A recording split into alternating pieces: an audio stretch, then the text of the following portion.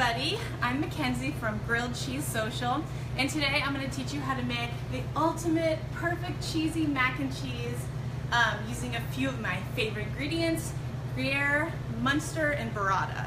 Okay, so let's get it going. The first thing I'm going to do is basically caramelize some shallots, and I'm going to cut these up real quick. Oops, I dropped one. I'll get another one going.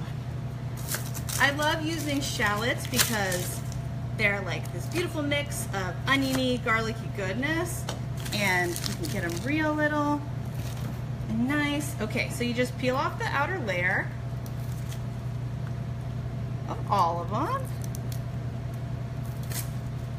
Some are really tight, and that's good. The tighter the skin, the fresher they are. All right, that looks good. There's about 1.5 shallots, so I'm just gonna basically mince these up real little. So I'm teaching you guys how to make the ultimate mac and cheese, which is basically like the perfect dish for a rainy day. We don't really have too many of those here in New Smyrna Beach in Florida, and I thought it would be a good excuse to get on down with some comfort food. Okay, so I've got all these going. Onions, garlicky goodness.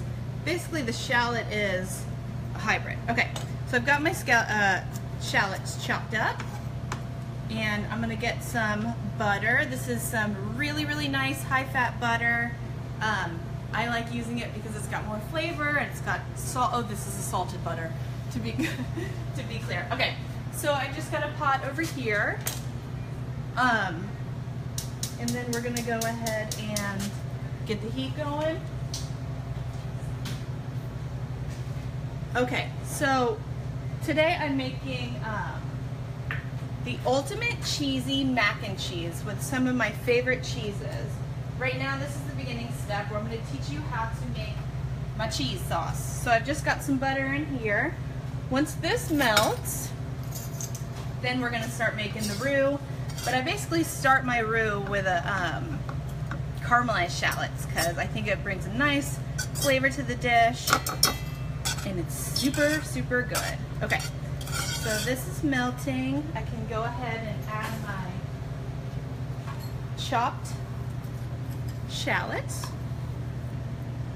This is like my favorite tool. How cool is this? Okay, you can hear them sizzling. And then I will just add a little bit of salt to kind of draw out the moisture from those shallots, and some red pepper flakes just to bring a little bit of depth to the dish. All right, so today I'm teaching you how to make my favorite mac and cheese. It's got gruyere, muenster, and burrata. So you've got that awesome fresh cheesy goodness from the burrata with that beautiful stretch.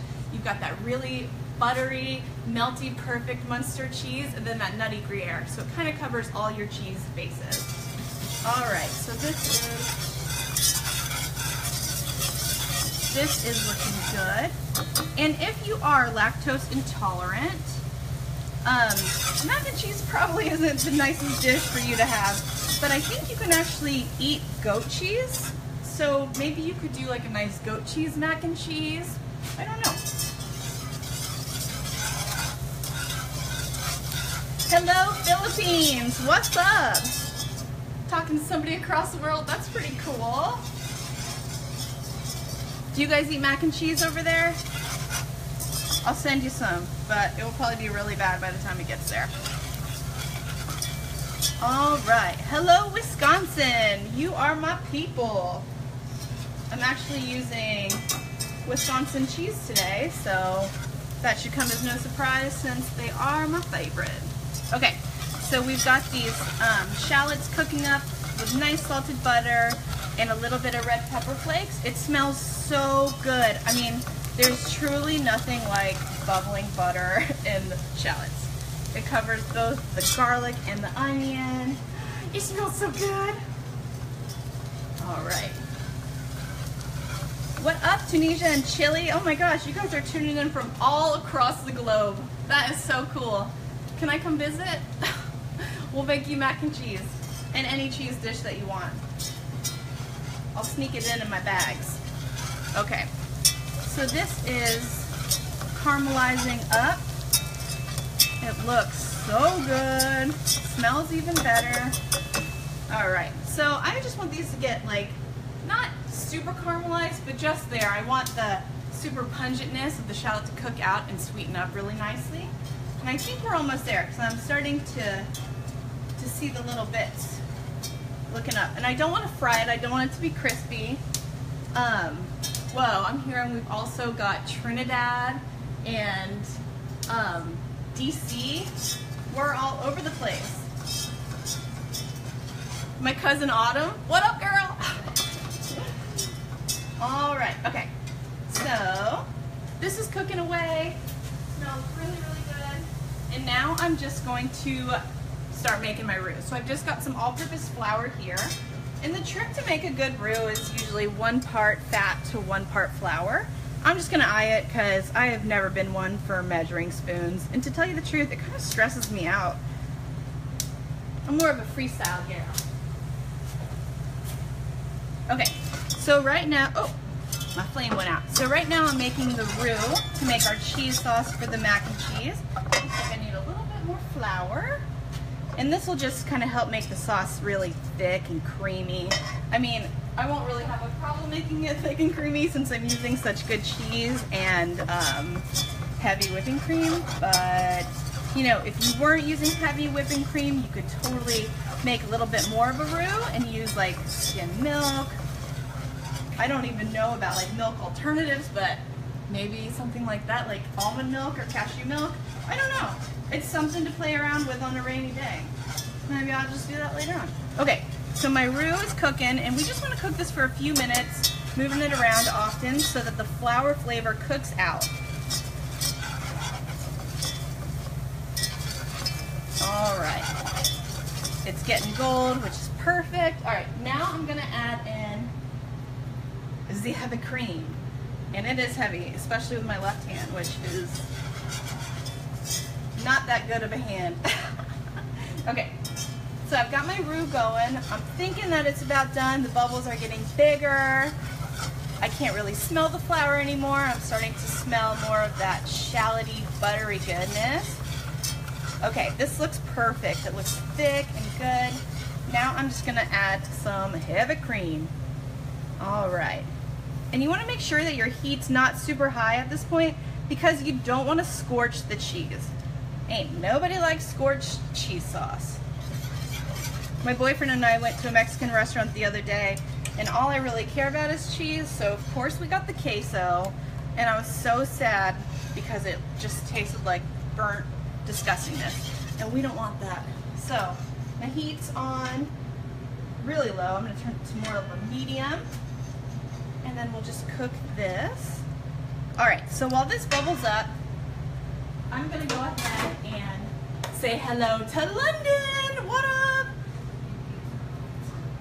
And yeah, someone just asked if you can use garlic instead of onion, and absolutely.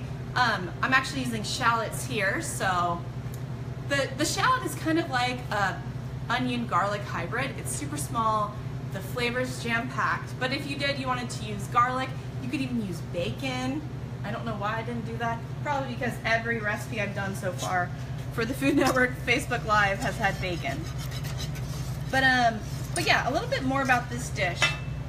So it's my classic mac and cheese recipe, but it's like the perfect vessel to basically add a bunch of stuff and kind of make it its own dish. So it's like a base, a macaroni and cheese base. So you could get kind of crazy and add like chopped rosemary ham, some roasted pears and gorgonzola, that would be really good. Or like everyone loves the buffalo mac and cheese with some smoked chicken, buffalo sauce and gorgonzola. Or you could do like, I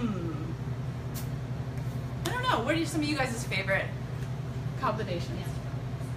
So somebody's asking about the pans, and I use these pans. Someone actually said something about them being really old, but to me that actually makes it better. These have lasted almost 50 years. This is my grandma's pot back in the day.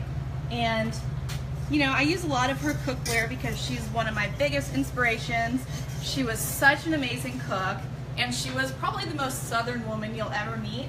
And with that like kind of life lesson, you learn to not throw anything away. You keep it all until it basically doesn't work anymore.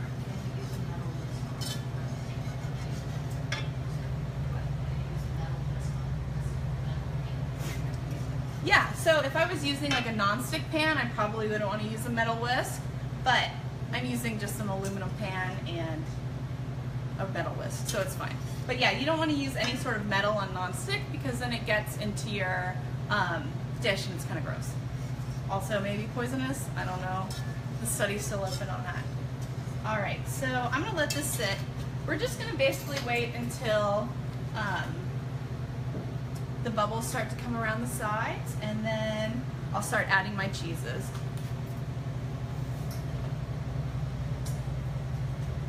So for my cheeses today, I'm making basically like a super creamy, luxurious mac and cheese. I've got some some grated gruyere, some grated Muenster cheese, fresh burrata, which is my ultimate favorite.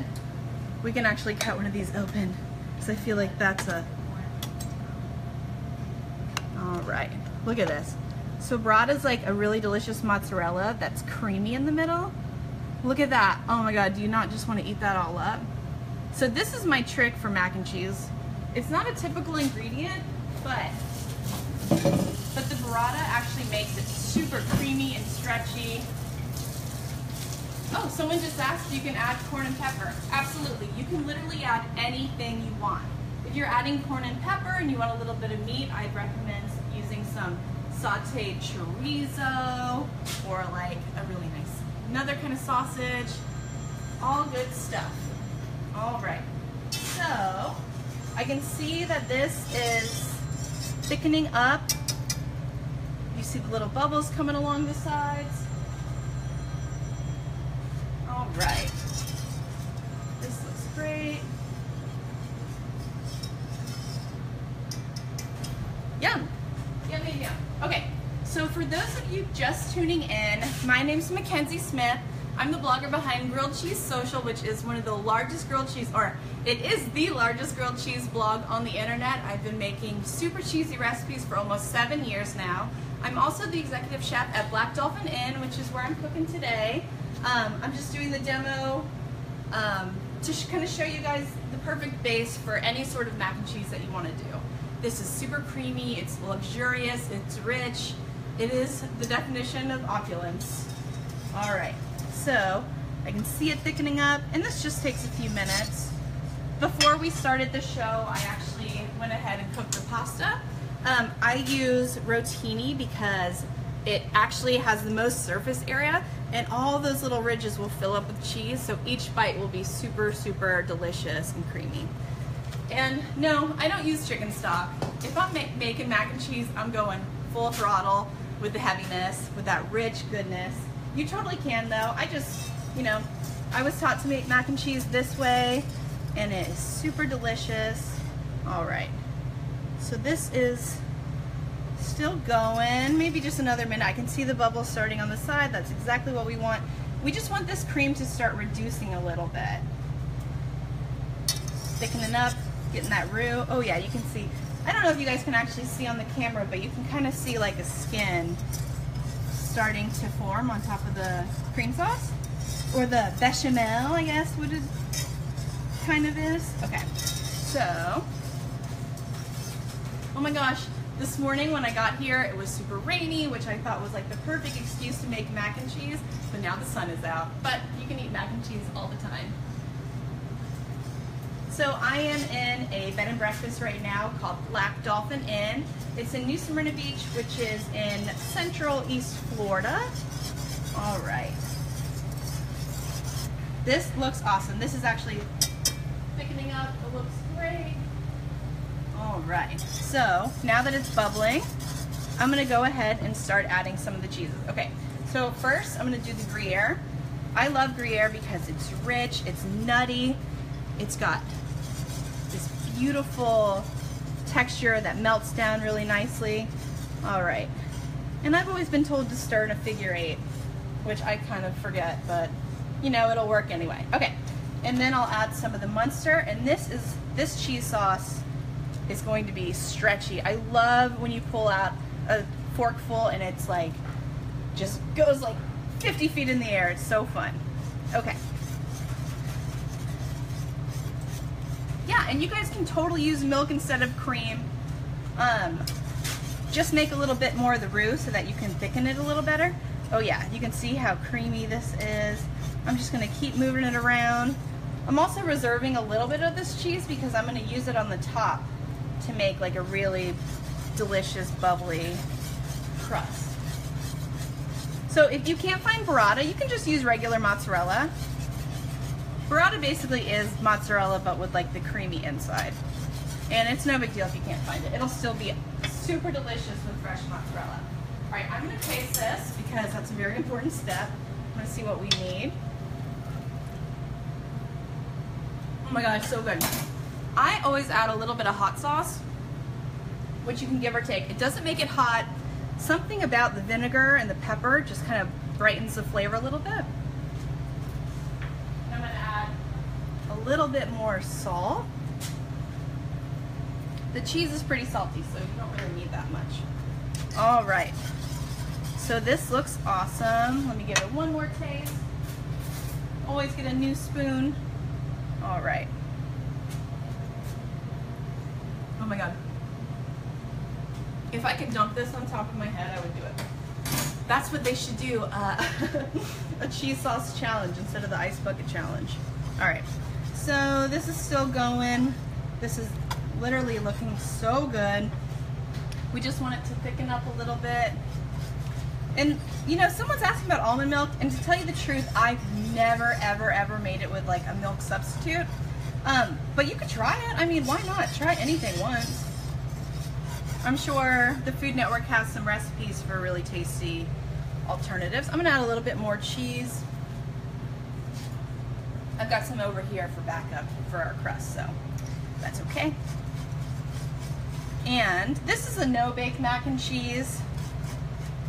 I don't really like baked mac and cheese because I think it tastes dry. But you can totally bake it.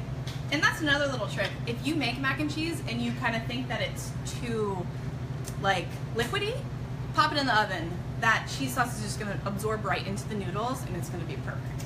There's lots of ways to save mac and cheese, believe me. I've tried many. Okay, so this is looking great. I've got my cooked pasta here. And then right before I add this cheese sauce to the pasta, I'm gonna add a little bit of fresh ricotta. And this is just another trick to kind of keep it extra luscious and creamy. I mean, we're going heavy hitters here with the rich ingredients, but that's okay. I mean, that's the point of mac and cheese, right? All right, this looks awesome. This, okay, I'm gonna taste it one more time before we add it in. It's perfect. Okay, so I've got my cooked pasta, and basically I'm gonna grab some towels so I don't burn myself. Get this out of the way.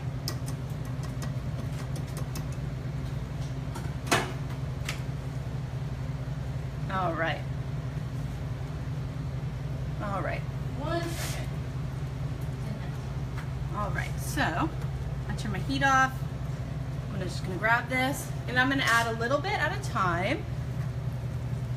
Oh, that looks so good, you guys. It smells delicious.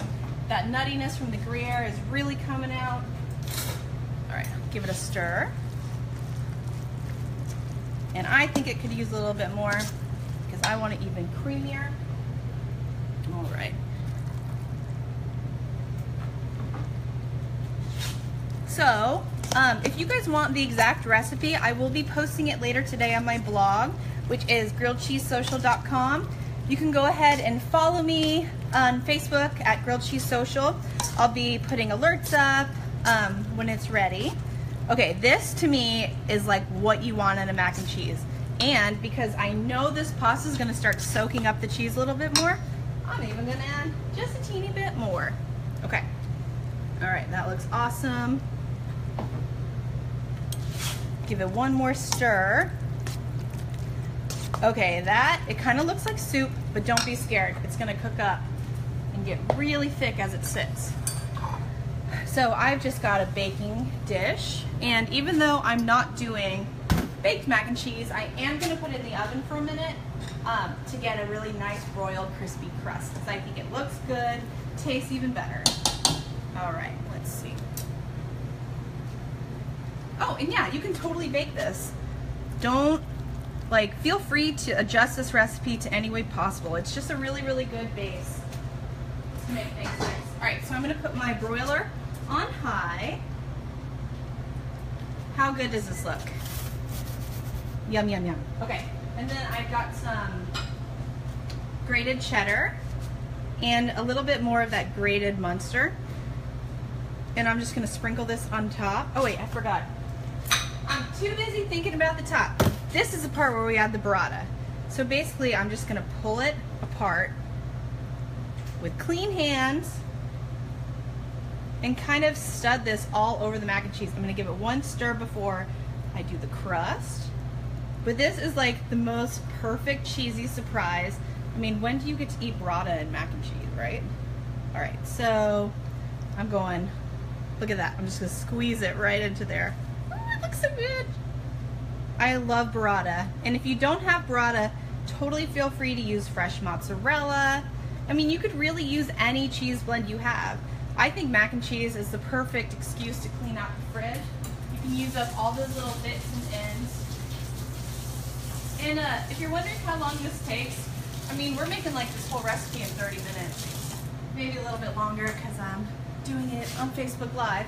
But I'm gonna go ahead and give this a stir, because I want that burrata to get in there so that when you take a piece, you're like, oh my God, what is that delicious cheesiness in there? All right, and then I'll just put a few pieces on top.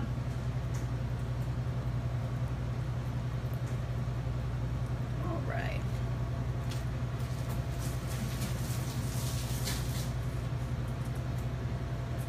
So I am located in New Smyrna Beach, Florida. I'm the chef here at Black Dolphin Inn. We don't do dinner, we only do breakfast because we're a bed and breakfast, but I do private dinners, and of course, I post all my recipes on the blog. And if you want to follow me on Instagram, I'm Grilled Cheese Social. On Twitter, I'm GC Social. And on Pinterest, I've got all my recipes on there. I'm a pinaholic, I love it. All right, so the burrata's in there. Now I'm gonna add the cheese crust. I've got my broil on high. All right, this looks awesome. Okay. Pretty, pretty, pretty. That's gonna make a really nice cheesy crust. And I don't think this is very hot. No, we're good. All right.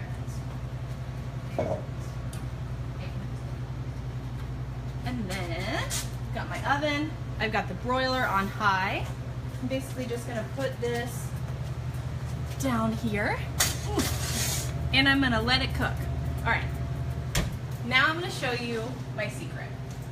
So, to make like, you know when you put like a baked mac and cheese on top and it's got the breadcrumbs, but sometimes they cook all uneven and you get mad because it doesn't look good? I got the trick to solve that. All right. So, for those of you who are just now tuning in, I'm Mackenzie from GrilledCheeseSocial.com. I'm teaching you how to make my favorite ultimate cheesy mac and cheese. The mac and cheese is actually broiling in the oven, so don't let me forget, because I am known to forget about things in the oven. So now I'm going to melt some butter, and this is probably too much, so I'm just going to melt a little bit of it. We'll get it going, and then I'm going to chop up some herbs. And this we're going to put into the, ooh, let me wipe this cutting board down a little. And someone's asking about servings. That is a hard question to answer because it all depends on how much you're going to eat. If this is just going to be a little side dish, I'd say you could probably get like 10 servings out of it. If it's going to be like a full plate at dinner, you know, probably like 4. I mean, that's probably a lot. I don't know. It depends on how much you eat. Okay, so right now I'm just chopping up some fresh sage. I love the smell of this, and then I've got thyme. And I'm gonna do a little bit of rosemary. And this is gonna make my herbaceous breadcrumbs, which I'm gonna toast in the pan. Okay, so I've got my sage chopped up. I'm gonna do this really, really fine for the rosemary because it's got some toothiness to it. Okay, I'm just gonna put this, actually, I'm gonna take out some of this butter because I don't need that much. That'll be too greasy. All right, let's see. That's still too much. Ah, there we go. So now I'm going to add the herbs. I've got thyme, rosemary, and sage. And this is just going to infuse in the butter. And then I'm going to add some panko because it's super crispy. It crisps up super crispy. And it's really, really nice. Okay. So we're going to let that bubble away. And since I am using a nonstick here, I'm going to go ahead and use a plastic spatula just so I don't ruin the pan or scrape any of the stuff up. And you guys can see the butter's actually like turning this like really nice light green color, which is pretty fun. It smells so good in here. I'm going to check the mac and cheese. Give it a little peek. Look at that. It's looking good. All right, so back to this. I think the butter's infused into the herbs and vice versa. Now I'm going to add some of the panko. All right. So we're just now approaching the 30-minute mark. So if I probably wasn't talking so much, kind of instructing, you guys could make this dish in under 30 minutes. Get that pasta going right as you make the cheese sauce and just kind of pay attention to it. And so this is my secret to getting like the perfectly toasted breadcrumbs. Do it in a pan. Don't try to do it on top of the mac and cheese because, you know, it's hard to make it even, especially when all the noodles are sticking up. All right, I'm just gonna let this toast for a minute. Clean up my station and answer some questions. So I'm making my favorite recipe for mac and cheese.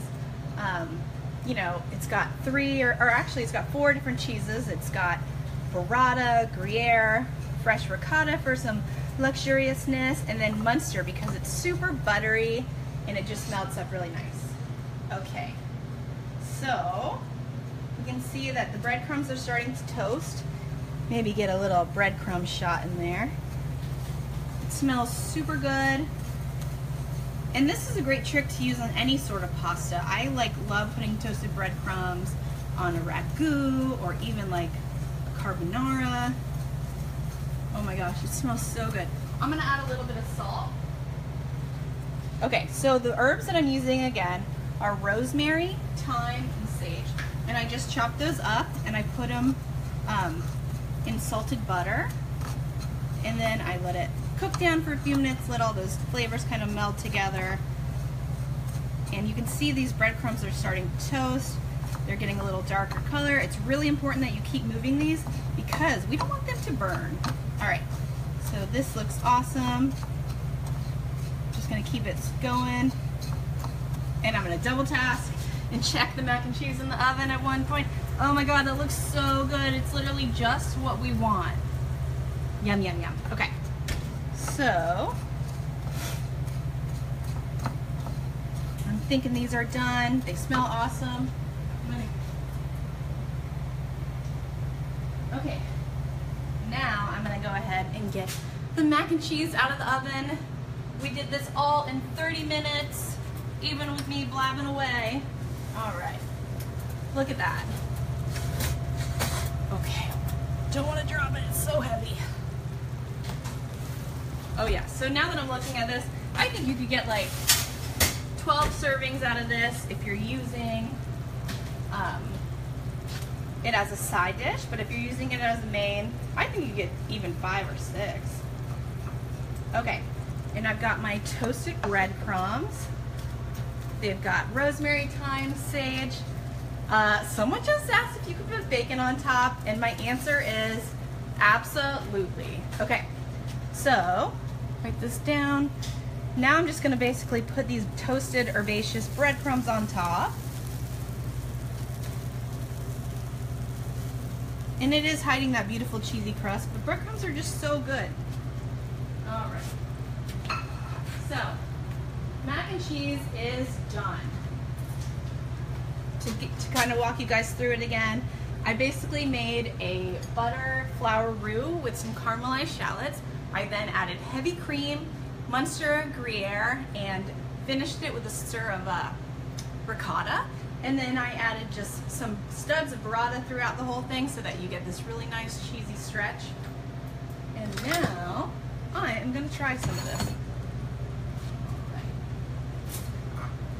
So, where should I go? Right here? Does that look good? Look at that. How creamy and stretchy. Look at that cheese pool, guys. Ugh, that is literally just what you want. Ugh, look at that. It smells so good. It's got these awesome cheesy strings, which I love. All right. So, now, here's the best part, the taste test time. All right. So this is my ultra creamy mac and cheese. It's got gruyere, muenster, ricotta, and a little bit of a cheddar crust. Oh my gosh, look at that. Is that just, do you want that? Can I feed you guys some?